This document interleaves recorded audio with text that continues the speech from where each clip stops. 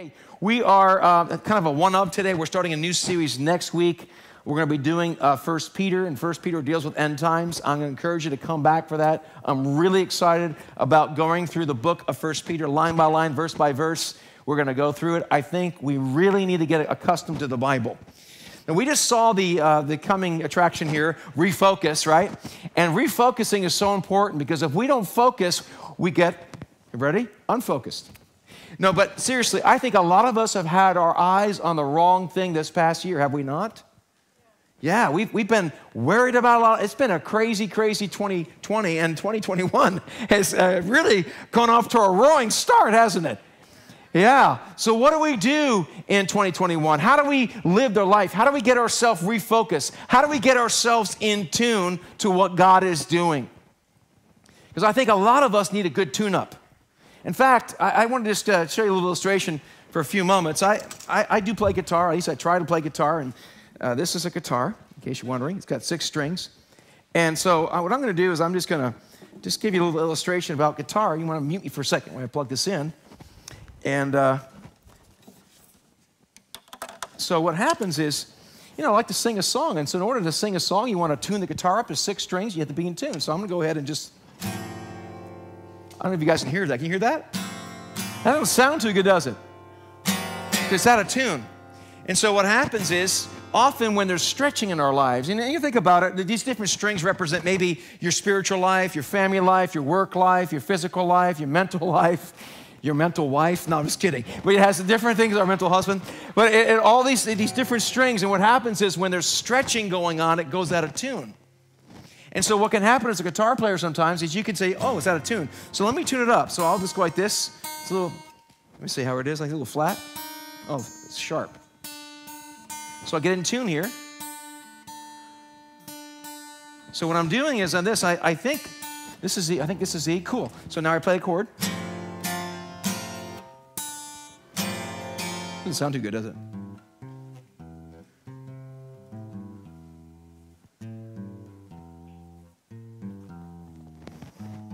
See what happens? I'm trying to figure it out. And a lot of times we do that in our life. We try to figure things out, but start playing, you know? You start singing a song. Whoa, like that. Okay, that sounds good. I'm in tune now. I'm good to go. And so what I've done is I've tuned up based on what I think the right tuning is and the right, you know, I think this is E.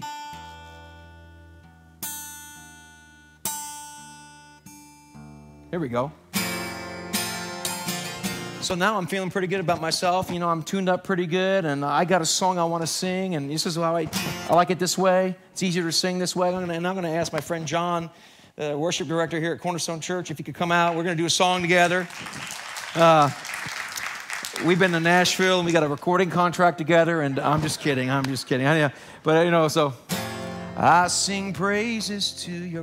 Key G, please. Ready? G. Go try it.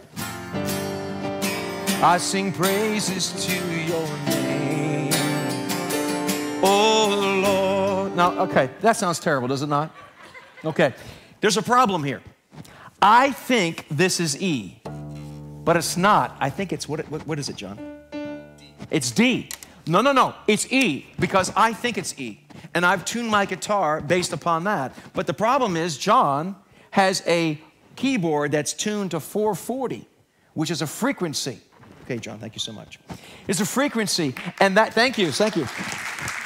And that frequency is what you are to tune to. The problem is, many of us think we understand what it's like, and what's happened to the church is we've tuned our instruments, our opinions, and our lives based upon what we think is the right tune, and the world hears that. What do we have to do? We have to submit ourselves to the true tuning of heaven. God has a song for us to sing to a world that desperately needs it. And so what we have to do is literally, I have to tune myself to that and bring it up to actually what E is instead of D, and then tune every string. And what I often will have to do as well is put a tuner on top of the guitar, and when I'm in between songs, I'll look at my strings and make sure I'm still in tune. Because what happens is with the stretching, that you go out of tune. Have you noticed how we've been out of tune as a culture with all the stretching we've gone through? And so what we have to do is we have to submit ourselves to the ultimate 440, to the ultimate tune. Go ahead and take this out. To the ultimate tuning.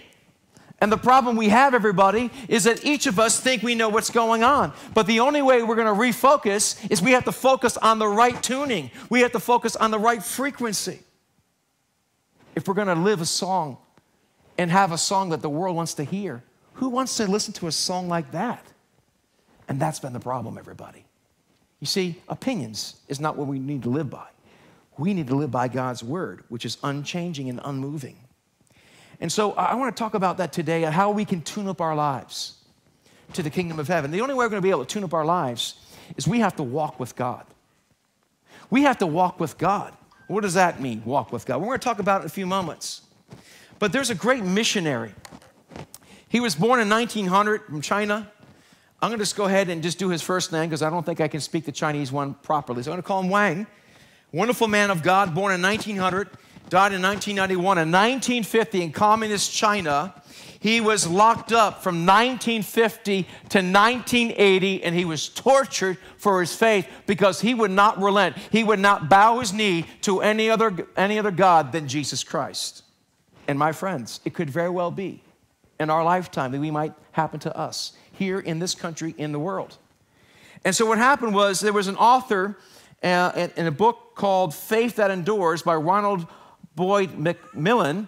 He actually interviewed Wang, and he wanted to figure out, as he wrote about his life, it's a fascinating life. You can read about it. Don't do it right now. You can go on Amazon Books or something like that and download it, but it's really, really good. He had a conversation with him, and so he wanted to interview Wang, but Wang would not let him interview him. Instead, Wang interviewed the author. The Chinese pastor, he said the following: "Young man, how do you walk with God?" It's like, okay. He says, well, I listed off some, I'm quoting him, I list off a set of disciplines such as Bible study and prayer and memorizing scripture, which he mischievously said, wrong answer.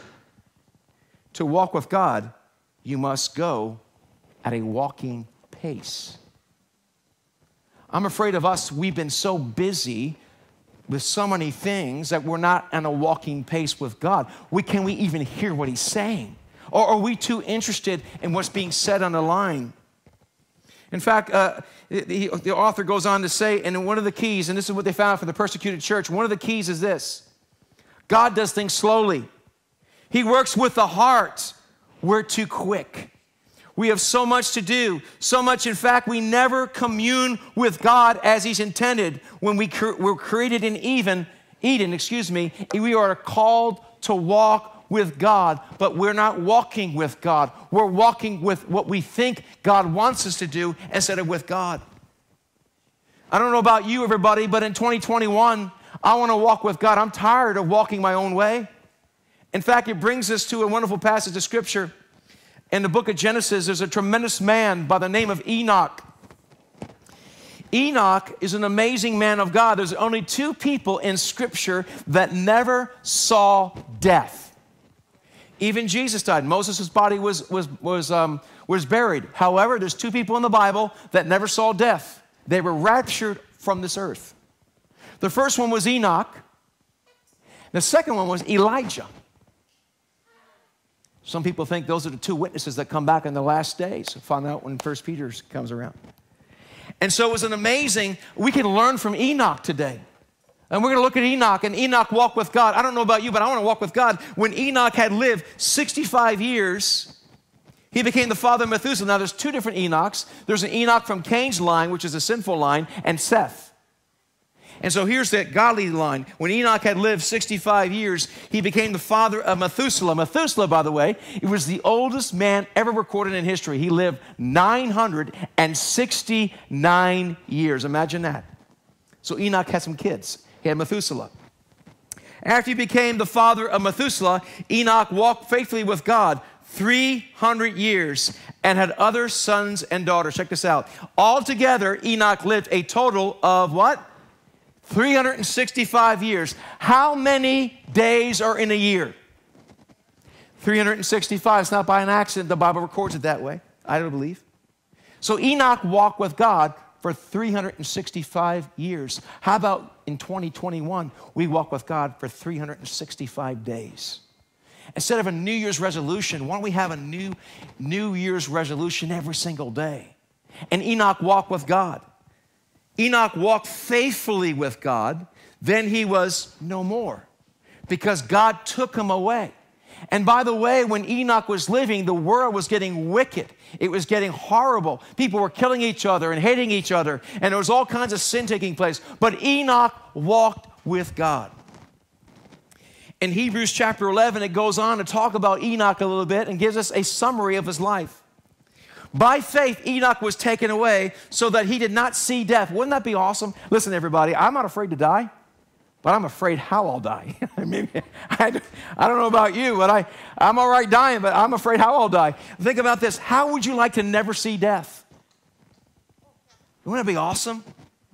And that's what happened to Enoch. He did not see death, and it was not found because God had taken him. For before he was taken, he had this testimony. He wasn't living a quiet Christian life by himself because Christianity wasn't even invented yet.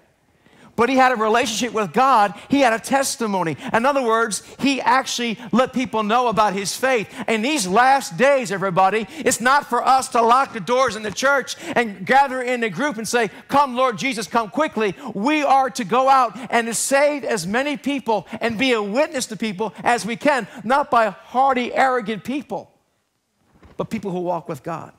He had a testimony that he pleased God. My question is, I hope this is true. I hope my testimony, how I walk with God, the people see I please God. I hope the same thing for you.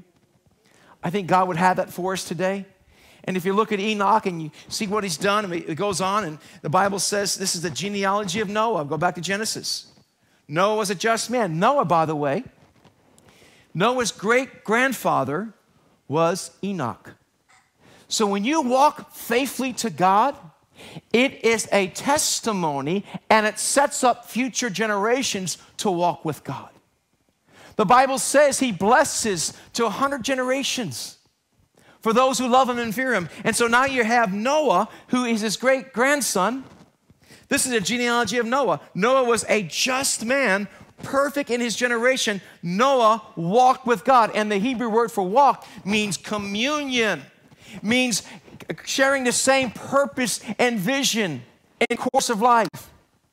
So walking with God means I am walking with God. I am walking in concert with him. In Hebrews 11:5-7 says this, "But without faith, it's impossible to please him. For he who comes to God must believe that he is, and that he's a rewarder of those who diligently seek him." And so this is the context we go to here. By faith, Noah, being divinely warned of things not yet seen, moved with godly fear, prepared the ark for the saving of his household.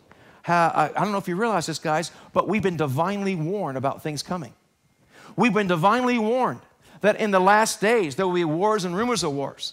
There'll be pestilence around the country and around the world. Have you noticed this pestilence, this COVID thing, has affected everyone? Even in Amazon rainforest communities are being affected by it. And I do believe this is a shot across the bow of our life as a warning sign, because more is coming. And we have to be ready for what's going to be taking place. There's going to be persecution. The Bible says in the last days, the love of many will grow cold. Do we not see that, everybody? When you can hate someone like that. The love, and it says kids will be disobedient to their parents. And all these things, we can see it happening. And so Noah and his generation was getting ready for it. He built an ark, and we're building an ark too. It's called the church. And God is bringing people to us. But what happens if they come to us and we're arguing over Donald Trump? Enough.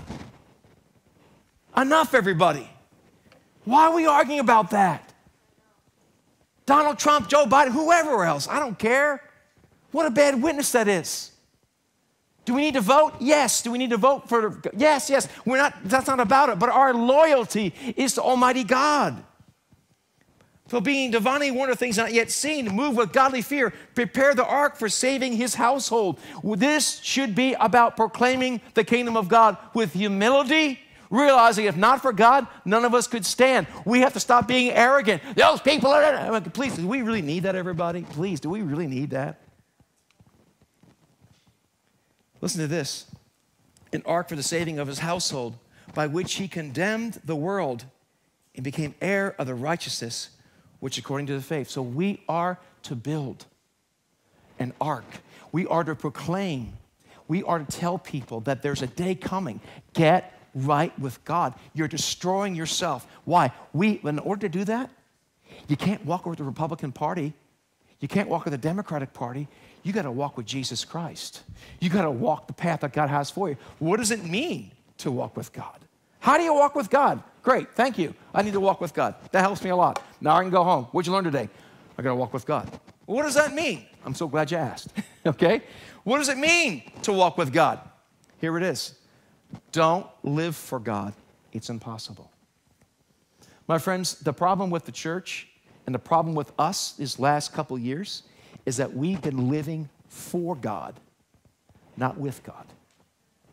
You see, this is the deal. We must live with God, not for God. Because you can live with God, and you can live with God is a lot different than living for God. If I live for God, I'm living for God. We got to vote for righteousness. And the Bible says in 2 Chronicles 7:14, if my people who are called by my name will humble themselves, and I can quote the scripture verse. I can talk about righteousness exalts a nation, and you need to save. I can quote all these scriptures, but I'm not walking with God. I'm walking for God. And if I'm walking for God, I can have the wrong way and the wrong thing of doing. You see, the problem is this. You can walk for God and quote scriptures. You can walk for God and claim righteousness. But guess what? God's like, where am I? I'm not with you. But yeah, but Jesus, I'm doing it for you. Jesus, I'm going to vote for a candidate that will save America. God, I'm going to vote for this person. God's like, you're not walking with me. You're walking for me. You see, we must live with God, not for God. It's a vast difference, everybody. You see, this is the truth.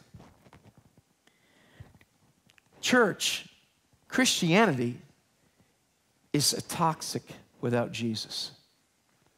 When it becomes about Christianity without Jesus, look out. I'm not God, and neither are you. I hate to tell you, everybody, look at your neighbor and say, you're a screw-up without God. You are. You need Jesus, and so do I, every day. We're not called to walk alone. You're not designed to walk this life without God. Adam and Eve said, hey, excuse me, God, we want to be like you, but we don't want to serve you. And that's what happened. And that's what happens to us, God. We want to be like you. We want to tell you, God, what you should be doing. This is who we should have. Oh, the country's over because of this person and this. We have all these things we say, but we must live with God, not for God. You see, when you live with God, you live for him. Vast difference, everybody. You see, what does the Bible say in Amos? Can two walk together unless they are agreed? So you and I are walking this way, and we're quoting scriptures, and everything we're saying is in the Bible. It's correct. That's great. But God's not walking with us. God's like, I'm going this way. Can two walk together unless they're agreed? The only way you and I can walk with God is we're going to have to walk his way, not our way. My ways are higher than your ways, says the Lord. My thoughts are higher than your thoughts, says the Lord. So we have to be willing to walk God's way, not our own way, and humble ourselves. And this is what Enoch did. You know what Enoch did, everybody? This is what Enoch did. Enoch walked faithfully. And the connotation of that is he did it on a continuous, ongoing basis. He walked faithfully with God. Then he was what? Does it say? No more.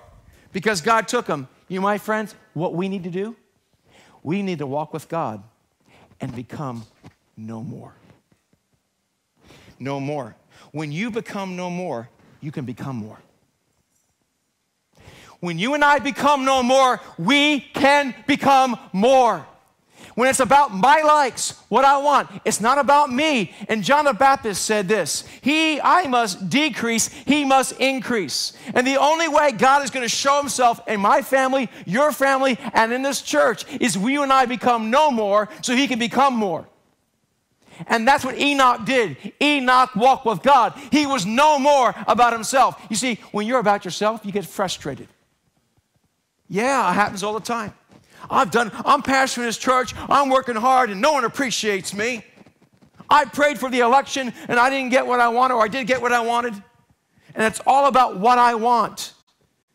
Jesus says this, you are the light of the earth. Let your light shine, that men will see your good works and glorify God. What we do is we do our good works so man will glorify us. I'm right.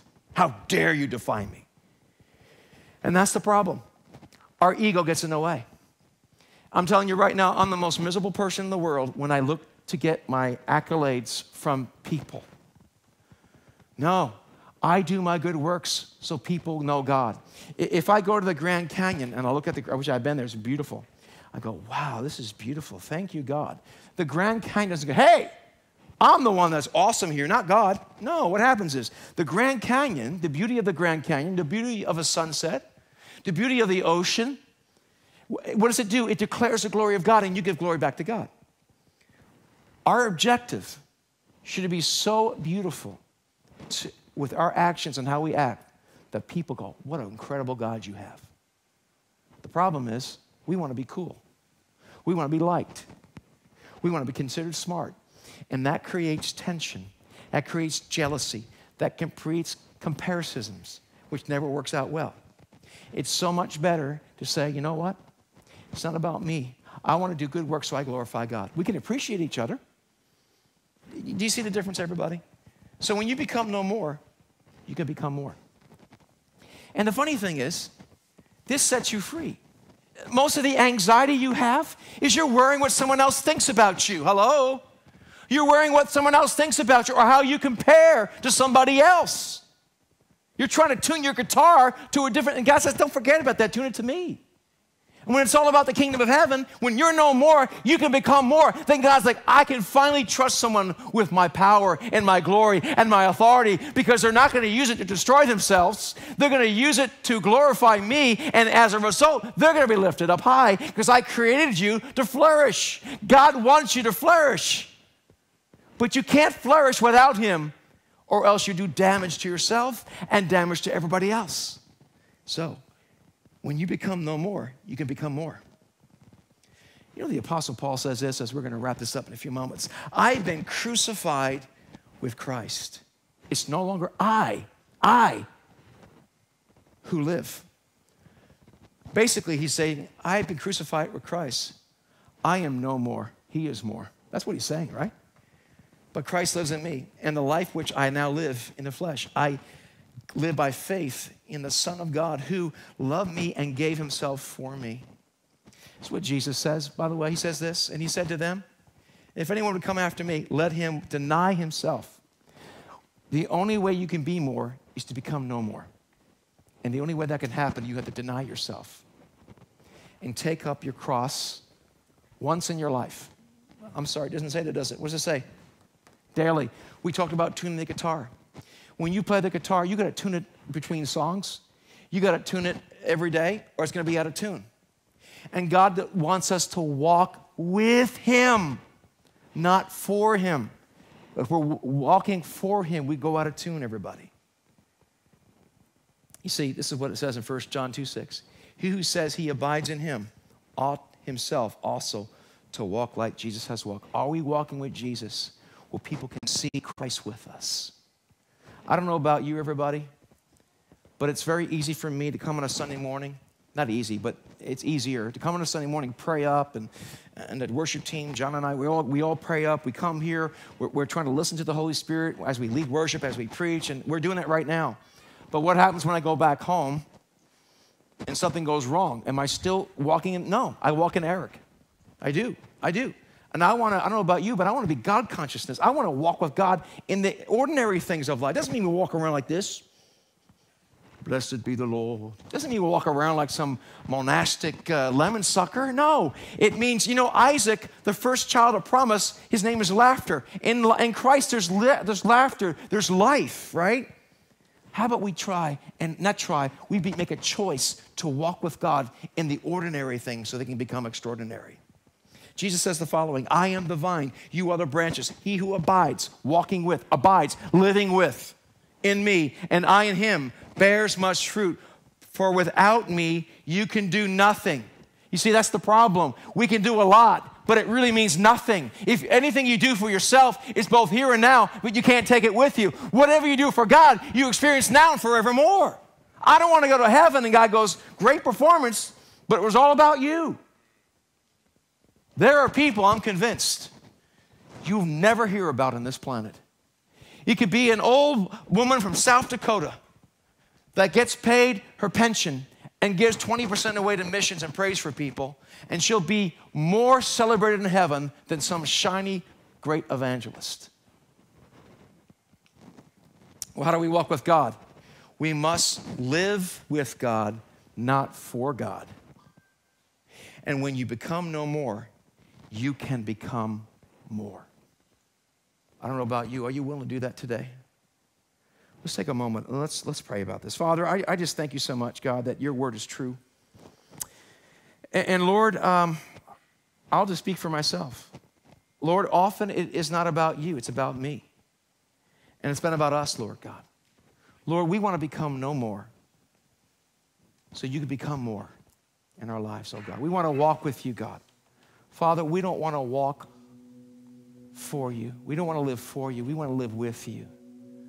God, I pray you'd bring such a beautiful unity to this church that people will come off and see all sorts of different people from different backgrounds and ethnicities, different political persuasions, yet they all love Jesus. They all love you. And we're willing to listen to each other and correct each other and bless each other and admonish each other. And Father, that we would be branches, vine branches connected to you, and that we would grow with fruit. Father, I pray in Jesus' name that we would change our lives and become more like you. In Jesus' name. Amen. I just want to say a few other things as we conclude today. The Bible says in Hosea 10:12, sow for yourselves righteousness, reap in mercy, break up your fallow ground. It's time to hear the Lord. It's time to seek the Lord. The only way you and I can really change is we got to break some things in our lives. We got to break our routines. We got to break ourselves and humble ourselves and let the seeds of God change us from the inside out. Break up your fallow ground, for it's time to seek the Lord till he comes and rains righteousness on you. Listen, the reason why we're doing 21 days is not just because we've been doing it every year. It's really an opportunity to break up that fallow ground. It's an opportunity to take a time to break your routine and to seek God. And when we talk about, I really pray that we would pray and fast. Don't fast and pray. Sometimes I've found this through the years. It's all about the fast.